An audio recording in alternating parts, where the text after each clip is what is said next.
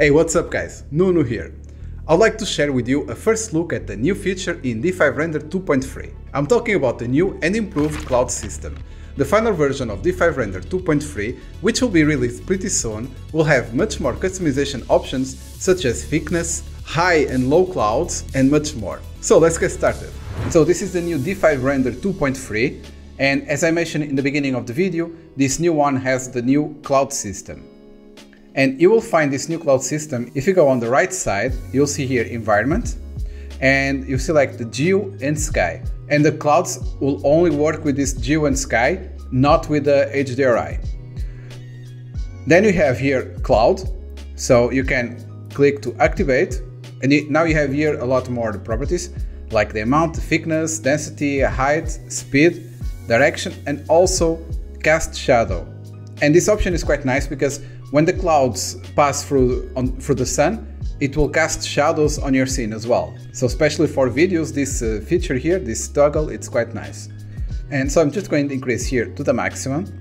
And here with the maximum, we're probably seeing just the clouds that are higher in the sky, which, as you can see here on this site, you have different types of clouds. You have these cirrocumulus, which are typically the highest clouds, and the high on the sky.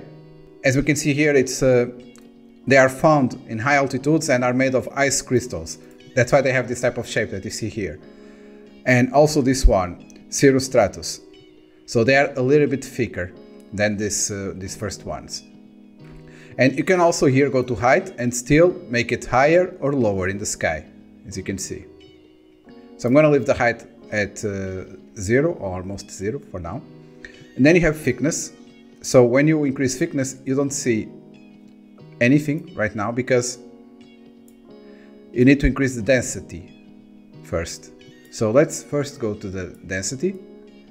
And if I increase here this density, so you can see that it looks more like a fog.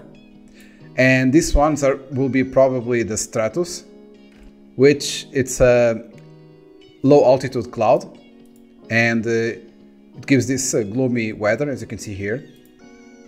And so let me reduce this to about here, 15, and then increase the thickness. And now you can see some other type of clouds showing up.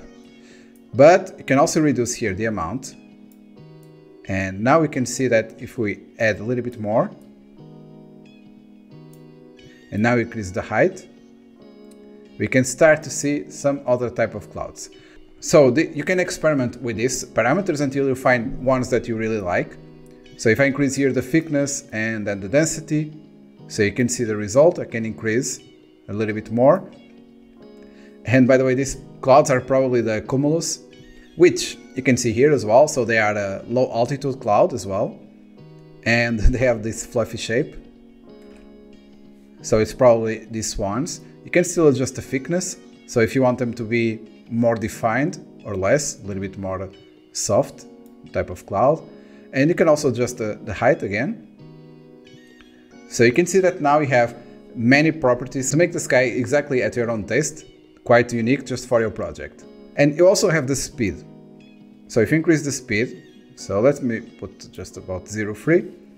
And if you don't see this speed, it's because you need to go to the display, and you see this little man here, like it's running. If yours is standing, then you will not see any animation here inside your viewport. So you need to click this icon, and now you will see the animation.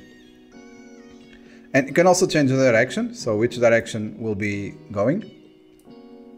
Okay, so for example, maybe they are coming this direction. And if you increase the height all the way, and let's make all the way to the maximum so we can compare. And now if you decrease the height, so you can see how it looks. And there is one last thing that we need to check here, which is the cast shadow.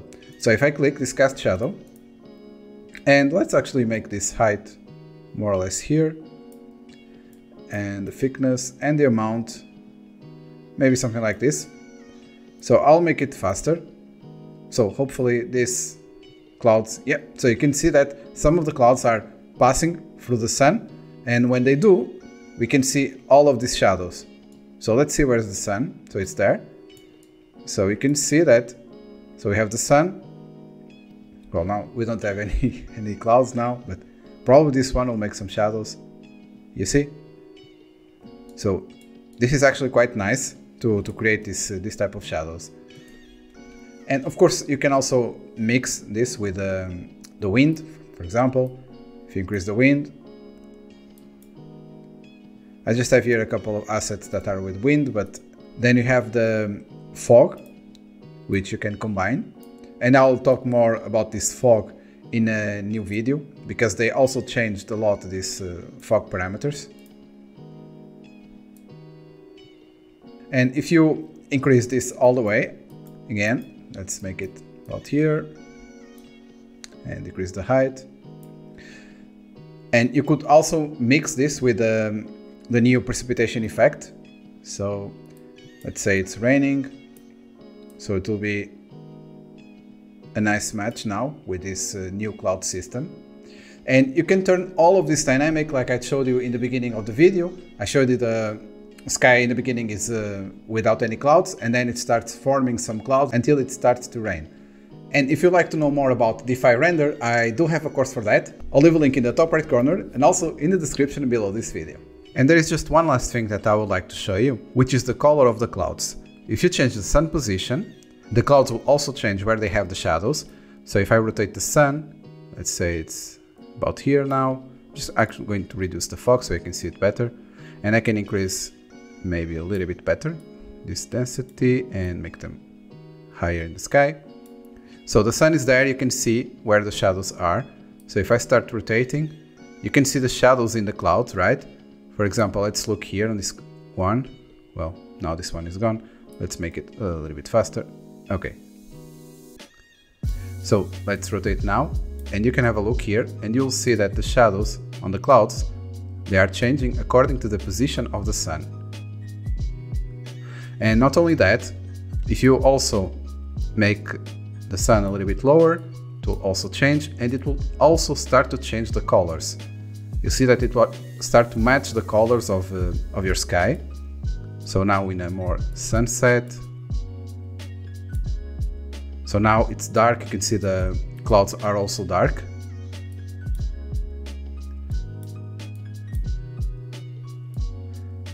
And again, it will also depend on the position of the sun.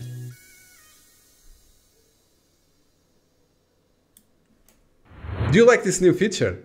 Let me know what you think. I would appreciate if you gave this video a like, so that YouTube will keep recommending my new videos to you. And I'll see you in the next one.